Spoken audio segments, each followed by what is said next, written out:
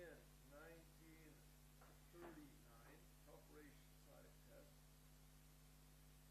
that when the Torah was given on Mount Sinai, strangely it was given with the name, introduced with the name Elohim.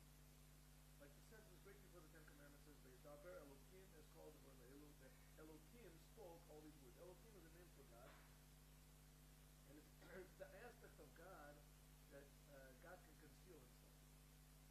So the Rebbe, of course, asks why on Mount Sinai God revealed Himself. He says that everybody's souls even jumped out of their bodies. The revelation on Mount Sinai was the same revelation as in the Holy of Holies. It was God unplugged. Did you see that? Totally revealed godliness. Maybe close the door. Totally revealed godliness. So if it was totally revealed, why was it from the name Elohim? So the Rebbe says, okay, in order to understand this, we understand something about Mashiach. Why? Because when the Torah was given all of the revelations that were going to be for the Jews and for all time. The revelations in the Holy Temple, and even the revelation of the coming of Mashiach, where the world will be filled with the knowledge of God, and even the revelation of the raising of the dead, which is even higher than that. It's all in the Torah, because the Torah is teaching. The word Torah means to teach. To teach the Jews what Judaism is about. What's Judaism about? God. Judaism is about revealing God in the world, doing what God says in the world, even if you don't feel it. Here he is.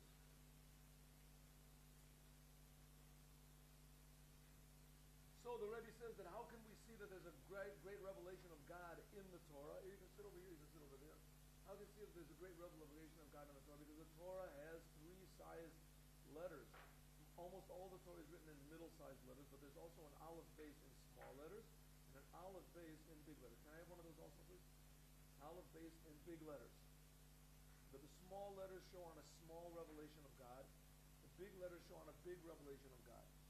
This big revelation of God will be in the time of the Mashiach.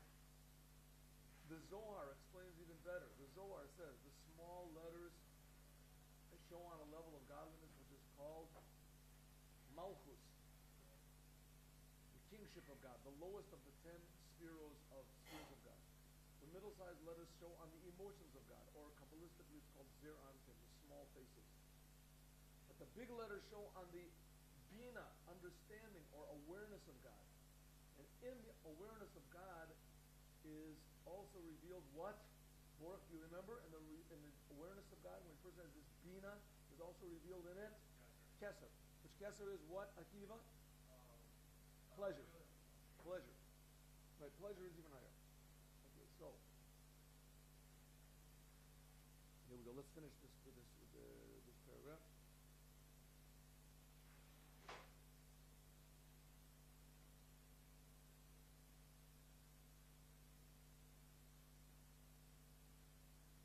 Okay, I think, where do we get up to? The second line from the bottom, I think, right?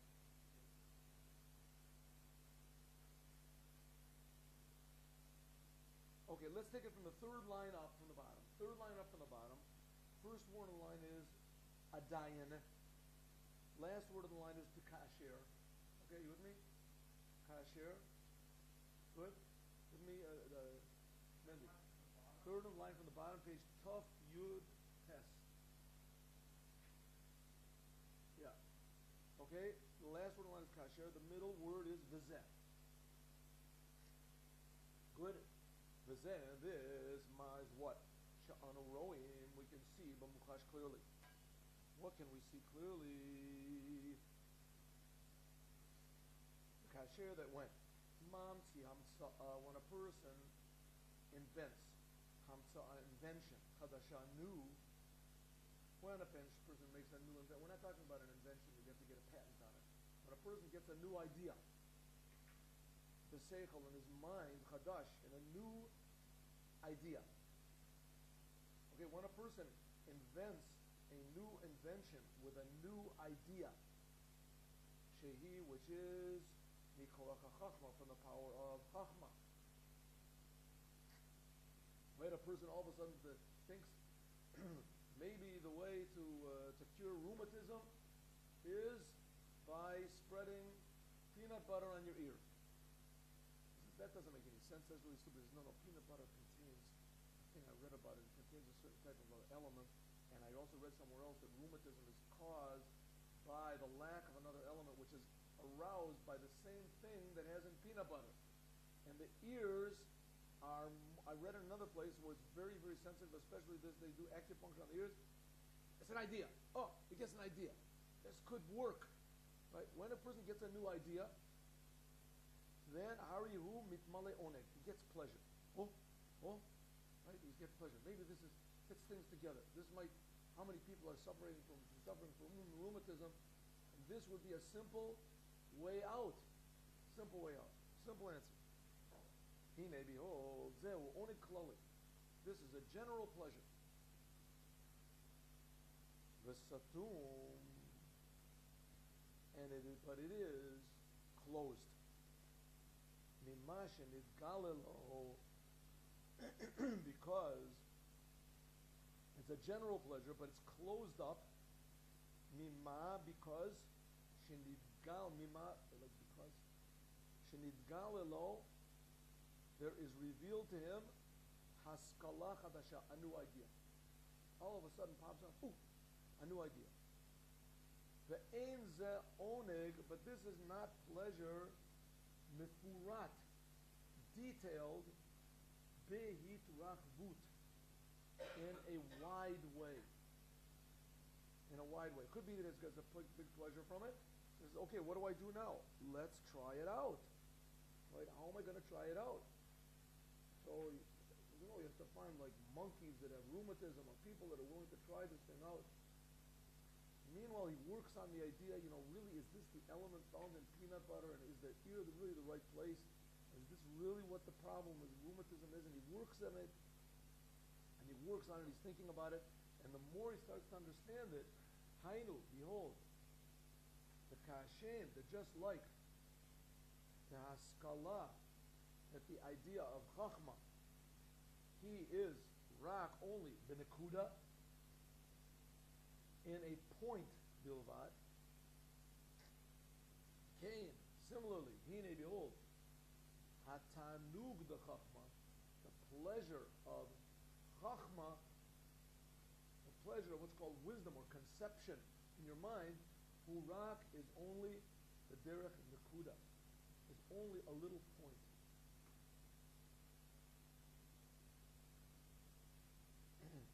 Why is this? Again, let's take a more real example according to what we're wanting. What we want. Here we're talking about God. What is chachma? A normal human being, he likes to watch baseball or something, and he enjoys music, and he likes to make money. He likes it when his friends laugh at his jokes, and we're together with people.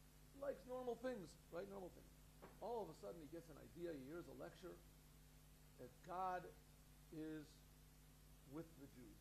Right? The guy doesn't believe in God, doesn't believe in anything. God is with the Jews. That's a ridiculous idea. So yes, well, how can you explain how the Jews have existed with so many enemies, with no country of their own for so long? It happened. So it did happen. It didn't happen. All of a sudden he thinks, maybe, what could this power be that has kept the Jews going? All of a sudden he gets a little flash. Maybe that's God. Right? Now he doesn't understand anything. But what gets a little flash? Maybe that's God. Could be this is what it is, right?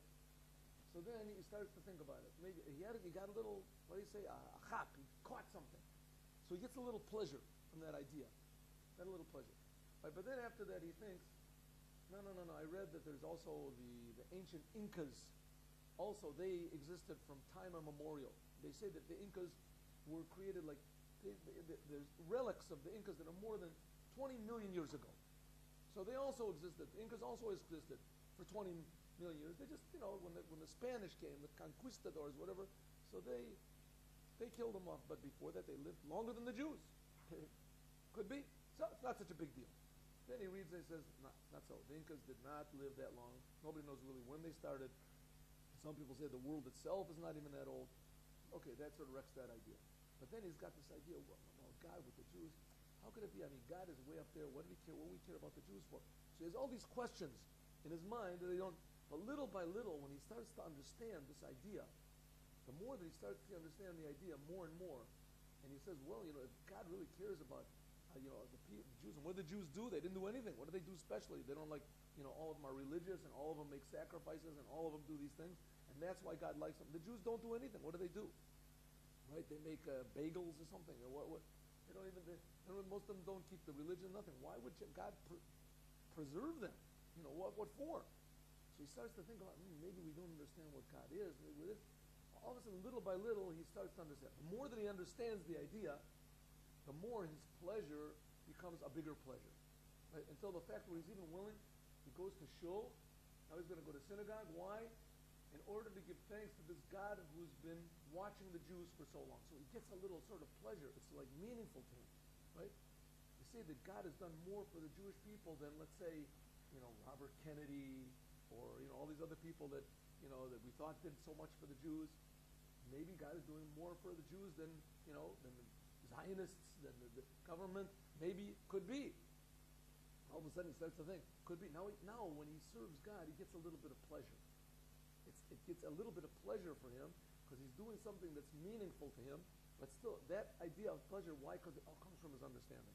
It's all his understanding. The more that he understands, the more pleasure and the more meaningful that the thing happens. Now that's what he wants to say. He says, Chachma, when a person gets Chachma, he gets just a flash, so he gets a little bit of pleasure, but it's a little bit of pleasure and it doesn't last long.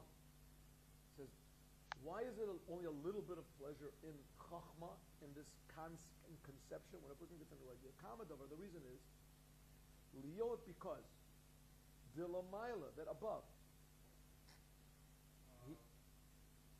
Okay? The tam and the reason, a davar, of the thing, who is Liot, because you can put a semicolon if you want to. Semicolon. Liot, because Telamaila, that above, by God himself. God has a personality, right? So God's wisdom, hine, behold. Sfirat, the aspect. Chachma, of God's wisdom. Comes b'derech, in a way of, now here's a Kabbalistic idea, listen to this, dilug, jumping, hamadregas, from the level of keter. That Chachma comes in a way of jumping from the way of keter. Now I'll explain this to one second. Kamoshe Katuv, as like it's written, quote, V'ha-Chachma, and wisdom, me'ayin, from nothing or from where Timotzei comes out. End quote. This is a sense, if I'm not mistaken, from Job. Everybody read the book of Job? Ever read the book of Job? Huh? Ew. Ever read the book of Job? Read it in English. Very, very mysterious and bizarre book. Bizarre book. It's a story. Job was not Jewish. The story is that God is talking, the devil goes up to God. That's how it starts off. The devil goes to God, and the devil says to God, the Jews are only serving you because you give them all this benefits. Look at down there, right? And God says, well, look at Job here. He's my the servant. He says, yeah, the reason he's serving you is because, not the Jews, I'm sorry. People serve you because you do good things for them. Here, look at Job. Job is serving you. He does all because you do all sorts of good things for him. Look, he's all rich and he's all this. Give him into my hands, and I'll show you that he won't praise you. So God says, okay.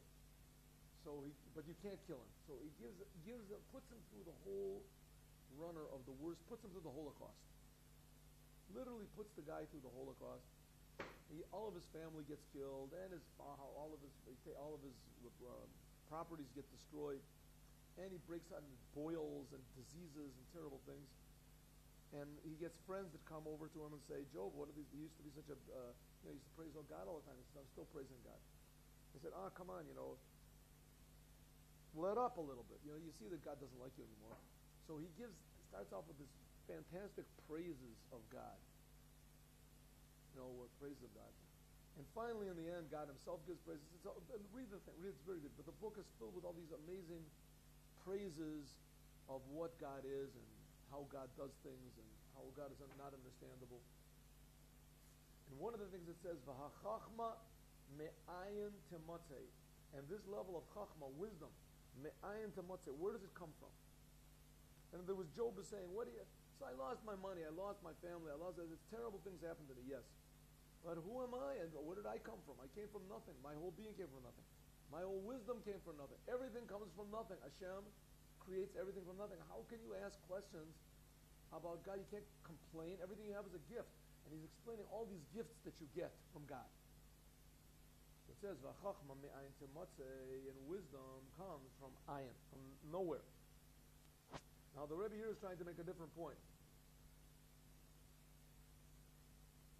The derech metzia, it's in a way of like being found. Like, how do you say, like you find something totally unexpected. Me'ayin, from nothing, liyesh, to something. The derech, in a way, dilug, of jumping. Okay, what's the Rebbe want to say here? The aspect of keter, Mr. Smith, you with us? The aspect of keter is the lowest aspect of the higher world. From jumping from one world to another, for instance, the world of Atzilus, the dimension, these worlds are dimensions if you want to call it. The dimension of Atzilus, to come down to a lower dimension of Bria, and from Bria to come down to a lower level, or to come from the essence of God to Atzilus, to the highest world. In order to do this, there's a thing called Keter. But from jumping from Keter to Chachma, Chachma is the first of the 10 spheroid. We talked about this yesterday, right? Boruch. And Keter is above that. So Keter is the connection. It's like the plug. In order to come from Keter into Chachma, there has to be a jump. It's a jump. According to some things, that's the idea of the breaking of the vessels also. Breaking of the vessels was a Keter. Keter, there has to come from a jump from Keter to Chachma. So because there's a jump, it's incomparable. So Chachma is like a little nothing. It's just a little dot. That's what just a little something. Right? Like the question that's asked. Right? The scientists say that the world was created 25 trillion years ago. Why? Because it makes no sense to say that this whole world evolved in just 5,000 years. It's ridiculous. The world evolved. You know how long it took to take for a human being to evolve from a tadpole or from a whatever it is, from a protozoa. Billions of years. It's a long, long process. It's a long process. So what do you say? You say, no, we Jews, we believe the world was created 5,000 years ago. What's the answer? What do you say to the scientists? The scientists say, you're nuts. What are you talking about? Look at this world. 5,000 years ago. It's no way. Right? Took that long to evolve. So, no, it didn't. The world did not evolve at all. 5,700 years, that's from when Adam was born. So, before that, there was a long process. No, the whole process of creation was 7 days. That's it. The whole world, 7 days was created. That's ridiculous. 7 days. How could it be created in 7 days?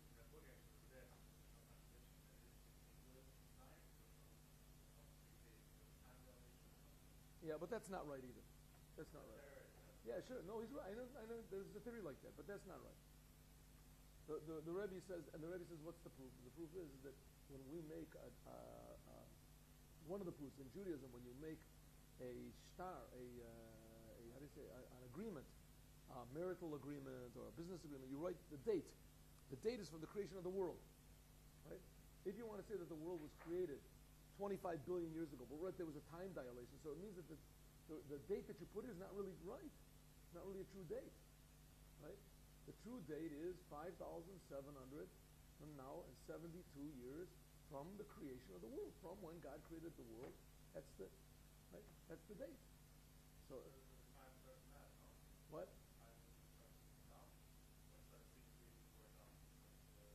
No, oh, good, very good. So if we say that the days that were created, that the days before Adam were not really days, they were really billions of years. So who knows? Who says that afterwards it was regular? Maybe everything is relative in the Torah. No, actually, they found in there the Bronze Age where it coincided with people came and said right before it came the Bronze. Yeah, but the Bronze Age was supposed to be 20 billion years ago. No, it wasn't actually. Well, they say it was 1,000 years ago. Okay, good. Anyway, the point is, what does the Rebbe say? I want to get back to this thing of Chachma. What does the Rebbe say? The Rebbe says very simple. What does it take? How long would it take to create the world? 20 billion years. Good. How long would it take to create something from nothing?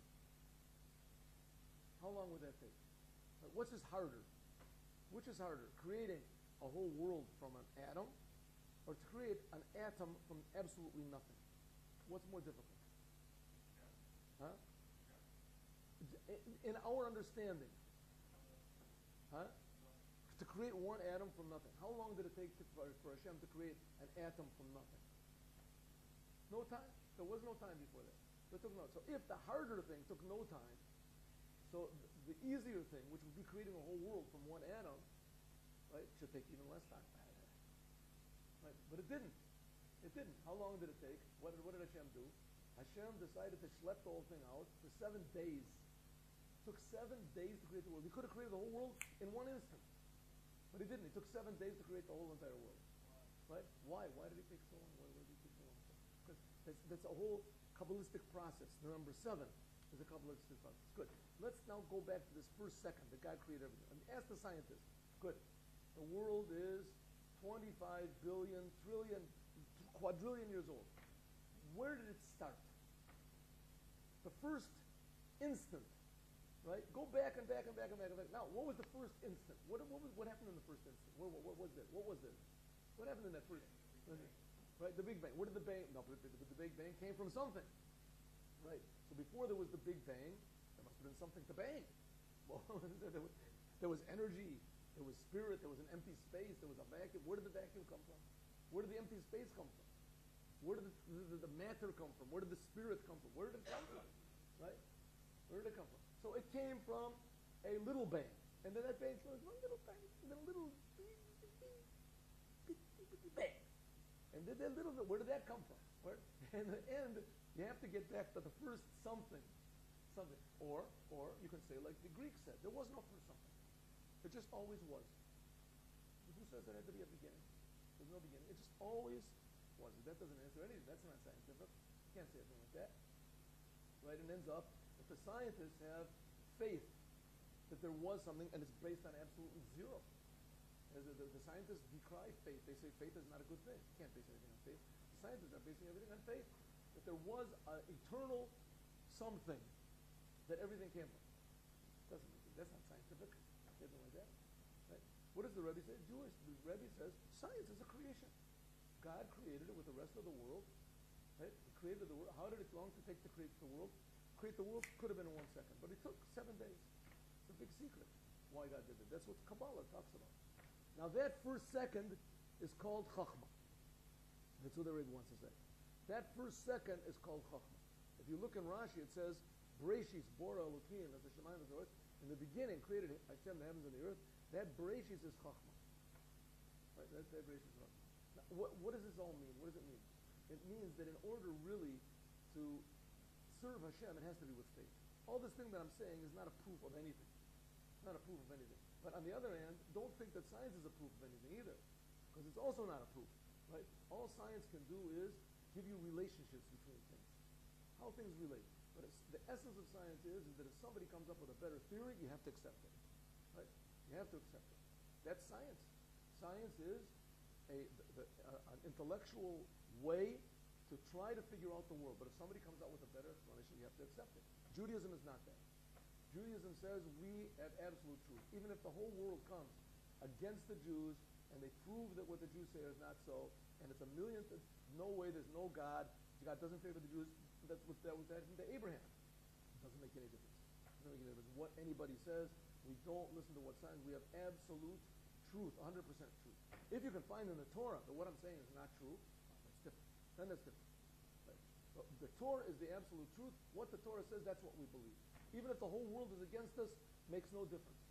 Right? All the scientists, all the king's horses, and all the king's men, they all meet together and they prove 100% it's not so. Sigmund Freud was right, and what's his name was right, Einstein was right, and Spinoza was right, and all these people, it doesn't make any difference. They're all wrong. They're all wrong. It could be the whole world is successful, like the Greeks take over the world, the Romans take over the world, the communists take over. It doesn't make any difference. We're not succeeding. We're losing on all sides. That's them. Why? Because Judaism is based on this thing which is called Chachma. What's Chachma? Chachma is a little dot, little spark of beginning. And where did this spark come from? Hashem. And it comes all the time, every single second, brand new from Hashem. This is totally not understandable. Chachma is faith, emuna. It's above understanding. That's the essence of Judaism is faith. In the end, the essence of Judaism is pure emuna, faith in Hashem. But what? It's also, you can put this into logic also. You can explain things. It's not just, I believe no matter what, I'll walk over off a bridge. It's a mitzvah also to put this faith into your intellect. You have an obligation to use your mind as much as you possibly can to make the world a better place. Therefore, science is a good thing. Science is good. It's wonderful. People should go to university. They should learn. But the science cannot go against Hashem. Can't go against Hashem. The science can just explain what Hashem has created and how to make the world into a more efficient place, a place with less disease, or less anger, less confusion. Right? Because everything comes from this level of Chachma. Now that's what the Rebbe says. Now what's the Rebbe trying to explain? Why is it that in Chachma, when you have a concept, you get less pleasure than in Bina when you understand it? Because Chachma is a jump. It's just a little point. Therefore, when you get a new idea, you're simulating this first little point. And the first little point is little like nothing, so that it doesn't contain anything. There's no room for pleasure there. A little tiny bit of pleasure you get when you get a new idea. You understand? Because Chachma is a jump from Keter. It's like the first second of creation. The first being, all that has to be is a little something from nothing. A little point, that's something already. That's already a little point to something. That's a very big miracle. But on the other hand, it's a very big miracle, yes. You can get new ideas, very big miracle. But still, it's not much of a vessel for any really meaning or pleasure or anything. It's just a flash. Says okay, good, you understand what it says? It says, Chachma comes in a way of dilug. From Keter Kamosh, like it says, Chachma mi'ayin timatzeh. Chachma comes from nothing. But derech, in a way of mitzia, like in a way of being found, me'ayin liyesh, from nothing to something. But derech dilug, in a way of jumping. Hainu, namely, to or, that the light, ha-keter, of this level of keter means the crown, which is God's will and God's pleasure. Mitzamtzem, it contracts. Mitzamtzem, it contracts. You have a pen, write this down. Man, you don't know. V'nish'ar, and there remains rak, only nekuda, a point. Shehi, which is sof, the end. U'medrega acharona, and the last level, sheba'or elyon, of the upper light. Uba, and it comes the bechinat, in a way, nekuda, of a point. That's Chachma. Chachma is a little point. Therefore, in God's name is Yud. After that, Hey. After that, Vav. After that, Hey. Yud is just a little point. That's Yud, represents Chachma. The name of God represents the 10 sfirot of God, the 10 spheres of God's personality. Yud is Chachma. Hey is for Bina. Vav is the letter 6.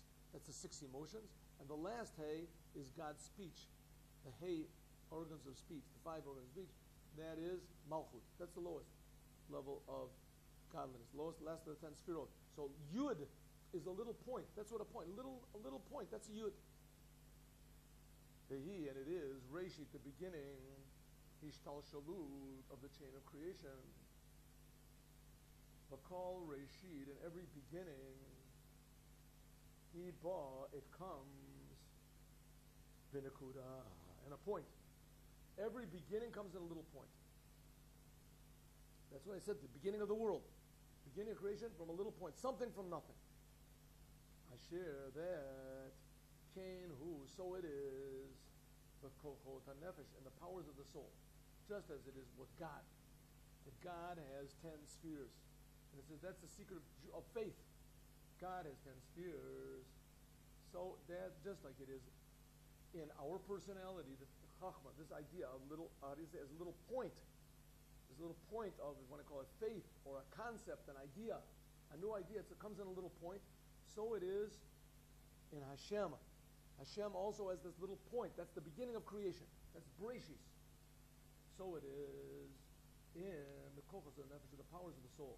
Chachma and Bina, the Shneim, that both of them, Chachma and Bina, both of them, Mushrashim, are rooted They have their source. Write this down. B'koach, in the power hamaskil. What's called the power of maskil, the power of awareness.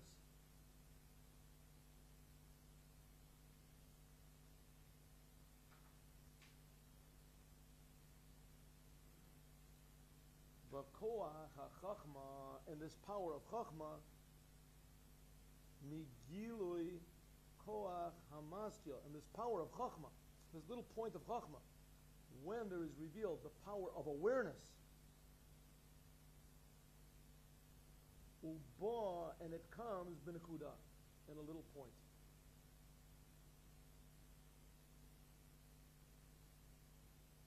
So there is what's called the power of awareness. This power of awareness comes in, that's like keter, comes into a little point, that's called chachma. That's called an idea. The nekuda, in a little point. But koach habina, the power of bina, which is understanding, ba comes bisrachvus. Bina is already wide. Understanding is much wider. It's more, how do you say, personal. Chachma is like a thing that knocks you out. You get a new idea. Ooh, what did it be? Eureka. What was the guy? Somebody sat, Archimedes, right? He sat in a tub of water or something, and he saw that there was a displacement, that the water displaced. All of a sudden he understood how he could measure the mass of things or something like that. How he could measure the mass of things. He sat in water and realized, oh, now we can measure a mass of a thing. It doesn't have to go around with a tape or something. It just has to put in water and displaces the water or something. Whatever. The guy sat and he got an idea, right? They say that Isaac Newton, I don't think this is true, the story, but he was sitting under a tree and an apple fell on his head, and suddenly he understood the whole law of gravity. It's a story. I doubt if the story was true, but it's a story. So what does it mean? He sat there and he's trying to figure out whatever comes up must come down. Why does it work? He sat under a tree to rest, and all of a sudden an apple fell down on his head. And he thought, that's it. I got the idea. That's chachma. That's a little flash of chachma. Then after that you have to go and work it out and see, how things really, if everything's following the same speed. Liot, to be shorsha, because the source of